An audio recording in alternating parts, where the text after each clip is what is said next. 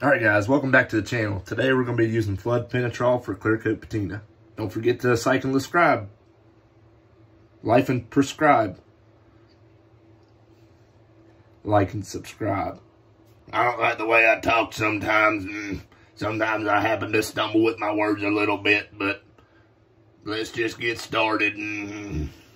I'm out here again with the 79 Ford, and this is Flood Penetrol. What it's really for is it's a paint additive.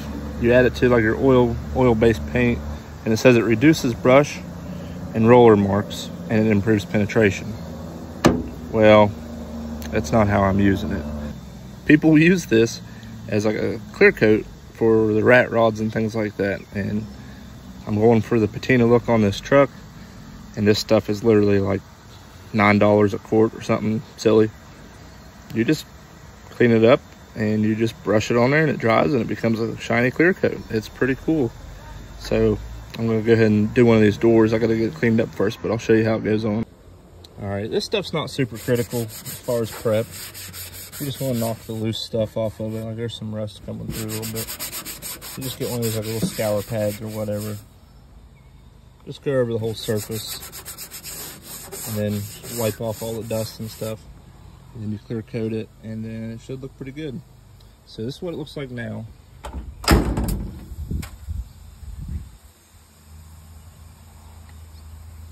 And I'll clear coat it, and you should be able to see a little bit of a difference. Got it all scuffed down for the most part. I'm just gonna knock the dust off of it. Like that. Just real quick. And should be able to clear coat it now. All right, so here's what that stuff looks like. Like I said, it's not super critical, and the best part about it is if you make a mess with it, it's clear. It's not that big of a deal. So let's go ahead and put some of this stuff on there. I personally hate any kind of painting, so I literally just slap it on there. We're just gonna slap it on there and see how it looks. Just slop it on there. And I've never actually done it with a foam brush before. I think last time I did it, it had like an actual bristle brush, but don't really matter. But anyway, you just slap it on there. You can see how runny it is. Just smear it in. It works better on the outside because it's kind of porous, where this is still got some factory paint on it. But anyway, you just smear it around like that. Slop it on there. Like I said, I don't like to paint, so I slop it on there as fast as I can just to move on to something else. And yes, this door is trash, but it'll work for now. Like I said, I just want to get this thing on the road, and so I can finally drive it. I've had it for far too long to not be driving it. So as the name of this implies, it's Penetrol, so it's got to do with penetration. So you really want to slap it on there pretty heavy and allow it to soak into the metal, especially in the rusty spots. So that's just going to soak that stuff up. Just want to let it soak in, just like that. If there's any big runs, just slop them off there like that. You can see the part that's been done, and down here hasn't been yet. It's kind of dull, but up there it's got some shine to it. Pretty neat stuff. You're probably wondering how long this stuff lasts, and honestly I don't have an answer for that. But right here, it's peeling off.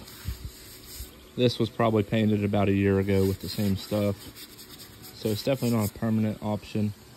But if you were to go through every 3 months or 6 months or something and recoat it, it would probably hold up better. I don't honestly know. This is my first time actually using it, but for what I'm doing it for, it's, in my opinion, for the price of it and the ease of and putting it on, I think it's worth using. So I got this door all done up now.